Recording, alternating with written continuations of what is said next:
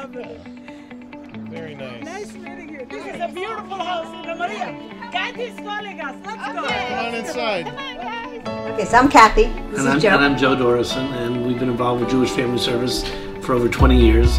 And we recently met a Somali family about 5 months ago. They got off a plane, and we met them, and they basically had nothing. And well, they had a backpack. A backpack. And we gave them all stuffed animals, and we kind of bonded with them right away.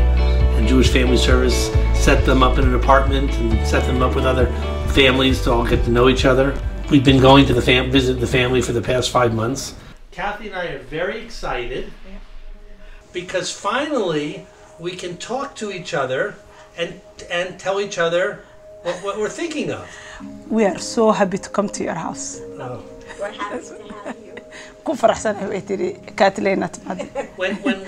When Cathy and I went to the airport and met you, our eyes and lives opened up to see you all. And we are so happy and grateful the way you welcome us and what you did for us. You are all family. We become a family. Or they want to go to swimming first. Let's go swimming. All right, so let's go play.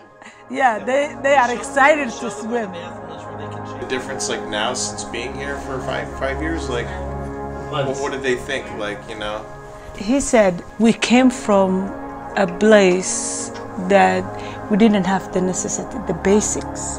We didn't have anything. Basic necessity we didn't have.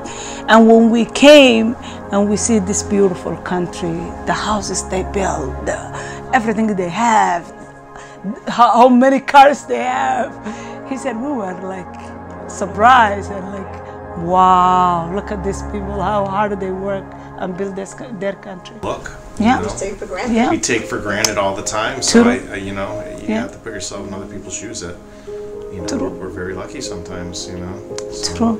Yeah. Muhammad said, we are so grateful how American government and American people help us and brought us from nowhere to this beautiful place, and we are so appreciative and so thankful, and we pray for them and we pray for the people we left behind, and we hope, you know, somebody give them hand to go safe.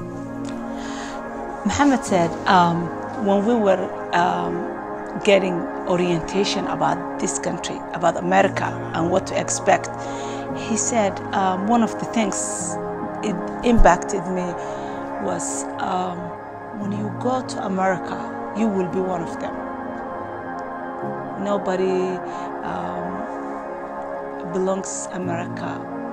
You will be part of Americans. You will be part of those people. And I was wondering, how come? I'm new. I'm just coming to their country, and I will be one of them. And he said, I was like disbelief. I wasn't sure, but when I came, I see I'm one of them now. I feel like, okay, I belong here too. So tonight was the first time we got to have a translator talk to them, and in a few minutes they're going to get in a swimming pool for the first time ever. They said that they've been in a little bit of water in a corner of some little river or pond years ago, and I've got to go get my bathing suit on because I'm going in with them.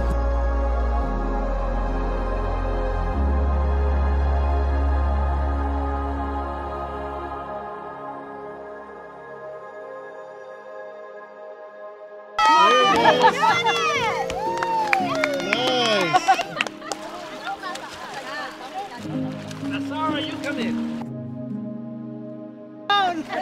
I know you got a bikini underneath there.